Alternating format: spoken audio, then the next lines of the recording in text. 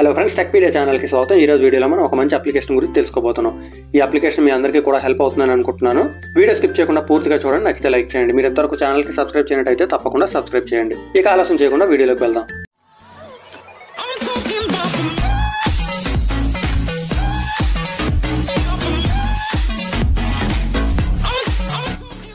మీరు స్క్రీన్ పై చూస్తున్నారు కదా, ఒక అప్లికేషన్ కనిపిస్తుంది. ఈ అప్లికేషన్ ఎలా డౌన్లోడ్ చేయాలని నేను తర్వాత చూపిస్తాను. దీని ఉపయోగం ఏంటో ఇప్పుడు చూద్దాం. ఈ యాప్ ఇంటర్ఫేస్ చాలా సింపుల్ గా ఉంటుంది. ఇది గూగుల్కి సంబంధించిన ఒక అప్లికేషన్, ఈ రోజే రిలీజ్ అయిన అప్లికేషన్ అనమాట. ఇక్కడ మెనూ బటన్ కనిపిస్తుంది కదా, ట్యాప్ చేసినట్టయితే మనకి చాలా తక్కువ సెట్టింగ్స్ కనిపిస్తూ ఉంటాయి. మీరు ఇక్కడ కావాలనుకుంటే అడిషనల్ లాంగ్వేజెస్ సెలెక్ట్ చేసి యాడ్ చేసుకోవచ్చు. ప్రస్తుతానికైతే అడిషనల్ లాంగ్వేజ్ ఏం సెలెక్ట్ చేయలేదు. మీరు కావాలనుకుంటే సెలెక్ట్ చేసి యాడ్ చేసుకోవచ్చు అనమాట. ఇక కింద చూసినట్టయితే డేటా యూసేజ్ ఉంటుంది. మీరు ఈ ఆప్షన్ ఎనేబుల్ చేసినట్టయితే లైట్ వెబ్ పేజెస్ ఓపెన్ అవుతాయి అనమాట. అంటే ఇమేజెస్ అవి ఎక్కువగా లోడ్ అవ్వకుండా డేటా తక్కువ కన్స్యూమ్ అయ్యేలా వెబ్ పేజెస్ ఓపెన్ అవుతాయి. మీరు మరికొంచెం స్క్రాల్ చేసి చూసినట్టయితే ఇక్కడ నోటిఫికేషన్స్, సేఫ్ సెర్చ్ ఇలాంటి ఆప్షన్స్ అన్ని కూడా ఉంటాయి. ఇవన్నీ కూడా మీరు ఉపయోగించుకోవచ్చు. తర్వాత ట్యాబ్ కస్టమైజ్ అని ఉంటుందన్నమాట. ఈ యాప్ లో ఉన్న ఒక మంచి ఫీచర్ ఏంటంటే మనం ఈ యాప్ కి బ్యాక్గ్రౌండ్ కూడా పెట్టుకోవచ్చు.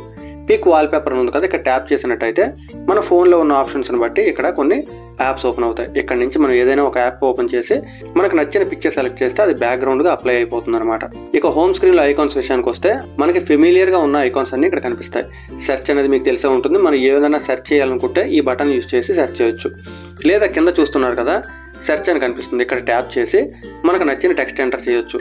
మీరు ఏదైనా టెక్స్ట్ ఎంటర్ చేస్తూ ఉంటే చాలు దానికి సంబంధించిన కీవర్డ్స్ అన్ని వస్తాయి. మీకు నచ్చిన వర్డ్ సెలెక్ట్ చేస్తే దానికి సంబంధించిన రిజల్ట్స్ అని మనకి టాప్ లో కనిపిస్తాయి. అంతేకాకుండా మీరు వాయిస్ సెర్చ్ సెలెక్ట్ చేసినట్టయితే మనం వాయిస్ తోనే సెర్చ్ చేయొచ్చు. ఇక ఇమేజెస్ చూస్తున్నారు కదా, ఇమేజెస్ పై ట్యాప్ చేస్తే ఈ విధంగా చాలా కేటగిరీస్ ఇమేజెస్ ఓపెన్ అవుతాయి. మనలో చాలా మందికి గుడ్ మార్నింగ్ మెసేజెస్ పంపించే అలవాటు ఉంటుంది. అలాంటి వాళ్ళు ఇమేజ్ ఓపెన్ చేసి లాంగ్ ప్రెస్ చేస్తే మనకి షేర్ అండ్ డౌన్లోడ్ ఆప్షన్స్ వస్తాయి అనమాట. షేర్ పై ట్యాప్ చేస్తే మన ఫోన్ లో ఉన్న యాప్స్ బట్టి చాలా ఆప్షన్స్ వస్తాయి. మనకు నచ్చిన యాప్ని యూజ్ చేసి ఇక్కడ నుంచి డైరెక్ట్ గా షేర్ చేసుకోవచ్చు. లేదా డౌన్లోడ్ పై ట్యాప్ చేసినట్టయితే మన ఫోన్లోకి ఆ ఇమేజ్ వచ్చేస్తుంది అనమాట. ఇదే విధంగా మనం GIF పై ట్యాప్ చేసి ఈ GIF ఫైల్స్ కూడా షేర్ చేయొచ్చు. ఇక కింద కనిపిస్తున్న ఈ ఆప్షన్స్ గురించి నేను మీకు చెప్పాల్సిన అవసరం లేదు. యూట్యూబ్, వెదర్, మ్యాప్స్ అని మనం ఎప్పుడు యూజ్ చేస్తూ ఉంటాం. అయితే ట్రాన్స్లేట్ కూడా బాగా ఉపయోగపడుతుంది. ట్రాన్స్లేట్ బటన్ పై ట్యాప్ చేయండి. మీరు ఏ లాంగ్వేజ్ నుంచి ఏ లాంగ్వేజ్ లో కన్నా మార్చుకునే అవకాశం ఉంటుంది. దీనికోసం మీరు సపరేట్ వెబ్సైట్ కానీ యాప్ కానీ ఓపెన్ చేయాల్సిన అవసరం లేదు. డైరెక్ట్ గా ఇక్కడ నుంచే మీరు ట్రాన్స్లేషన్ కూడా చేసుకోవచ్చు. బేసిక్ గా ఈ యాప్ అన్ని రకాల ఆప్షన్స్ ని, యాప్స్ ని ఒకే దగ్గరికి తీసుకొచ్చే ప్రయత్నం చేస్తుంది అనమాట.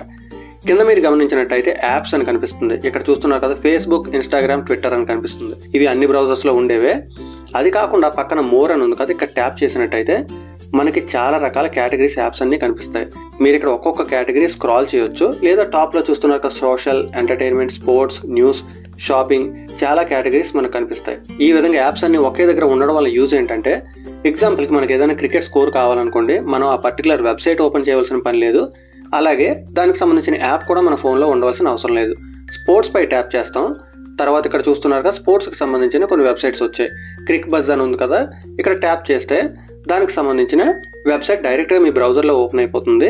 మీరు కీ చేయకుండానే ఈ బ్రౌజర్ ఓపెన్ అయిపోతుంది అనమాట. ఇక్కడ మనం స్కోర్ అది చూసుకోవచ్చు. స్పోర్ట్స్ మాత్రమే కాదు, గవర్నమెంట్ కి సంబంధించిన వెబ్సైట్స్ కూడా ఇక్కడ ఉన్నాయి. ఈ గవర్నమెంట్ అనే బటన్ పై ట్యాప్ చేసినట్టయితే సెంట్రల్ కి సంబంధించిన వెబ్సైట్స్ అన్ని కనిపిస్తాయి. చూస్తున్నారు కదా, టాప్ లో సెంటర్ కి సంబంధించిన వెబ్సైట్స్ ఉన్నాయి.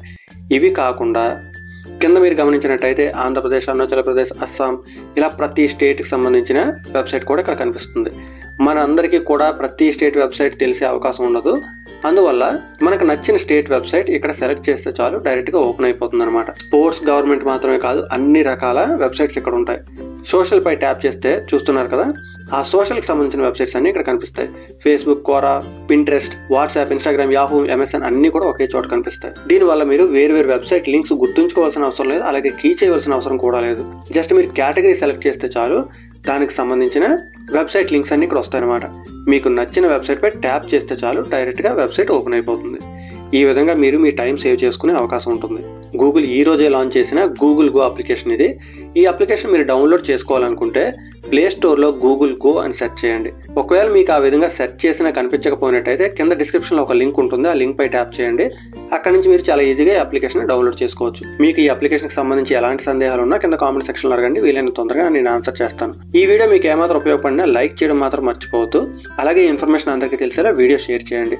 మీ ఫ్రెండ్స్ అండ్ ఫ్యామిలీ అందరికీ కూడా ఈ యాప్ గురించి తెలిసేలా వీడియో షేర్ చేయండి. మీరు ఎంతవరకు ఛానల్కి సబ్స్క్రైబ్ చేయనట్టయితే తప్పకుండా సబ్స్క్రైబ్ చేయండి. సబ్స్క్రైబ్ బటన్ పక్కన ఉన్న బెల్ ఐకాన్ క్లిక్ చేయడం మర్చిపోవద్దు. Thanks a lot. Thanks for watching.